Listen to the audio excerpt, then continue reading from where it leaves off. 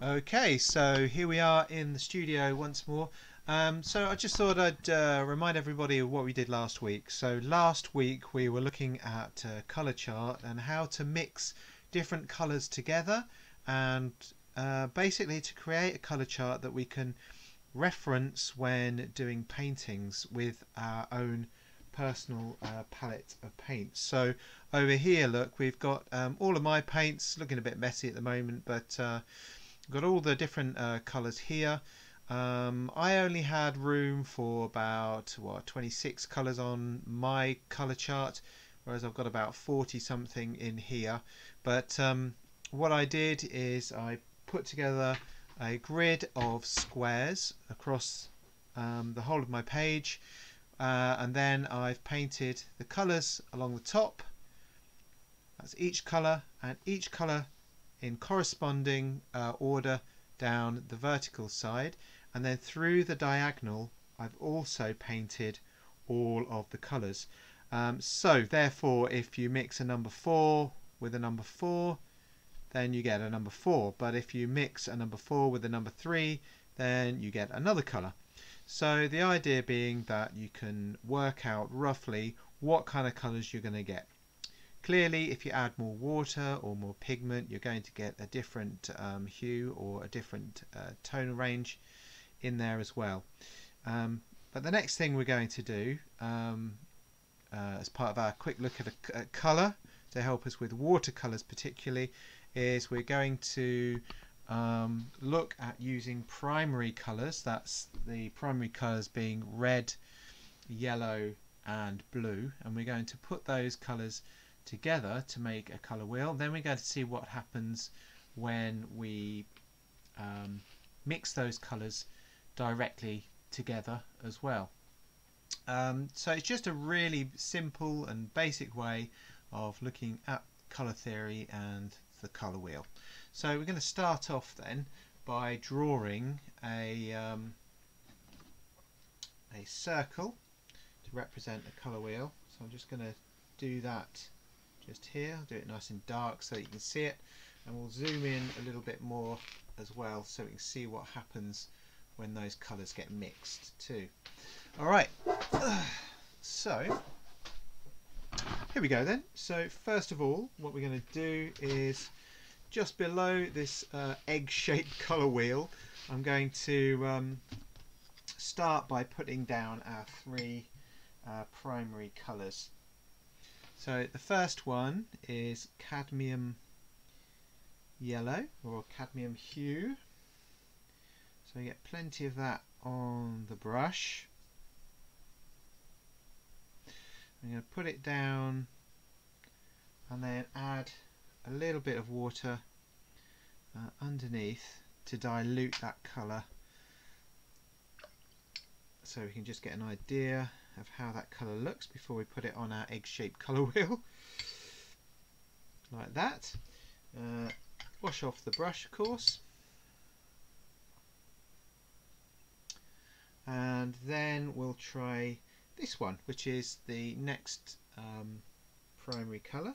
So we've got a Cadmium Red Deep hue here. So we put some of that down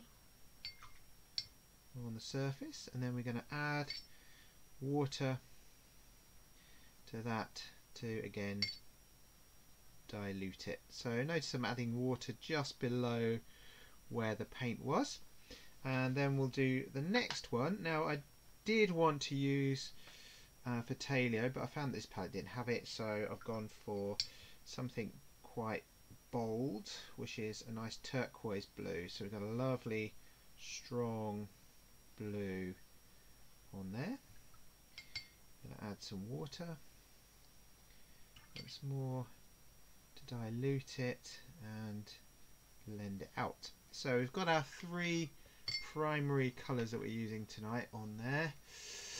So I'm going to zoom back out again and just move everything around slightly so we can get a better view. So this is a really kind of loose way of doing it, but it's a lot of fun too.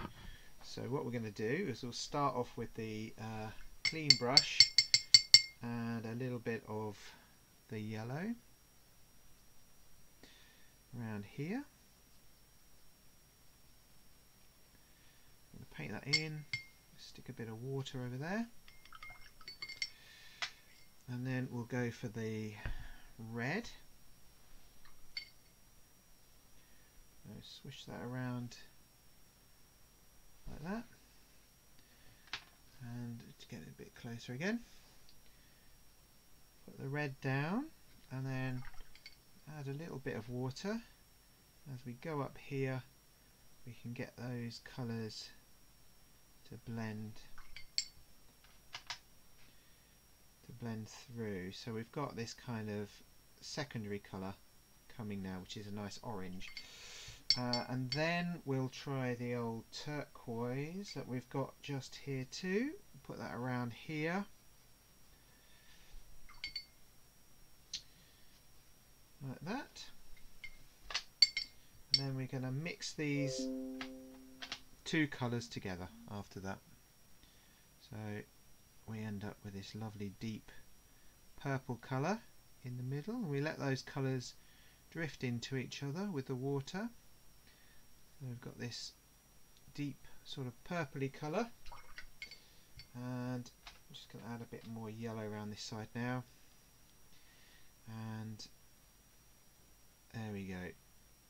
So we've got that turquoise mixing with the cadmium colour. So there we go. So we now have a bit of a colour wheel going on. So you can automatically see what happens when the three primaries are mixed together on there. So what we'll do next is we're going to try and have a look at what happens if we mix all of the colours with each other. So I've got my primaries on here again, so I'll come back out, and what we'll do is we'll mix those colours all together all at once on the palette. So let's just clean that off, actually, a little area. Just give that a quick clean. A bit of tissue. Okay, so first of all, putting in a little bit of the yellow. Clean the brush. Get some of the Cadmium Hue, put that together with it, and some of the turquoise, and we'll see what colour we get. At the moment we've got a sort of a greeny colour, so we might need some of the others.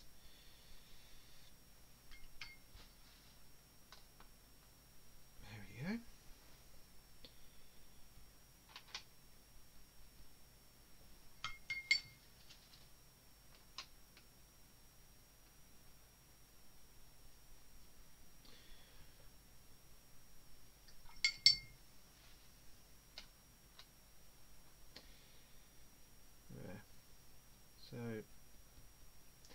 So with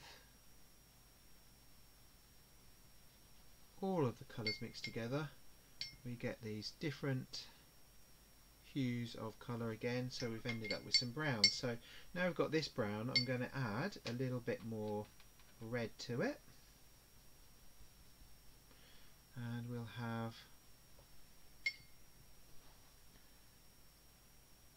a nice reddish sort of brown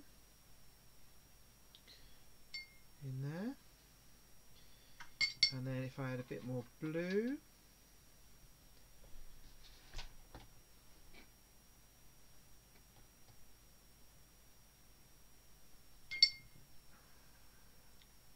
actually we've gone for more of a grey here, I suspect.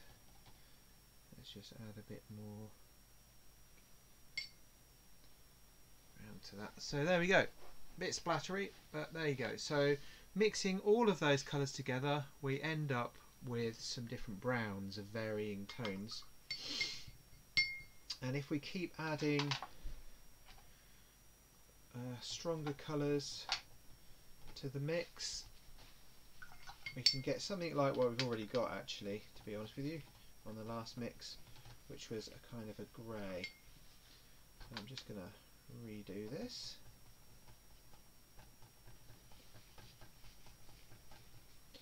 So we're going to put that down. And we get these lovely sort of a greeny sort of grey colour on there as well.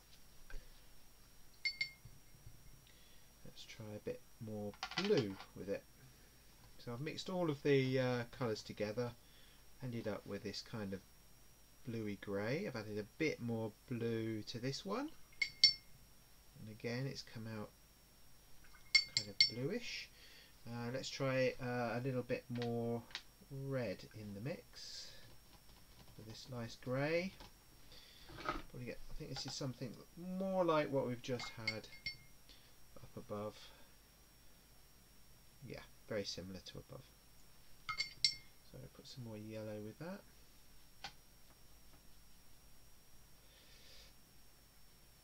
There we go, that's a kind of browny grey now.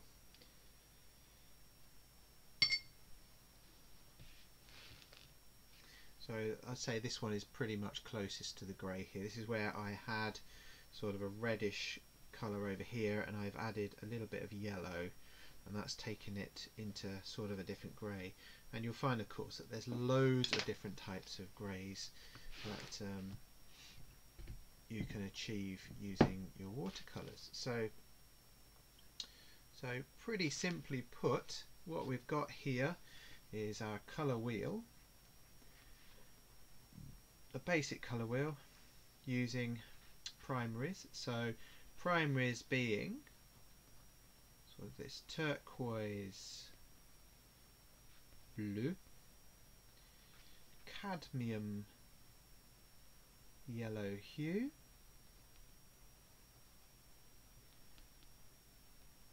and deep red cadmium. Deep cadmium red. There. And then in between that you've got your secondary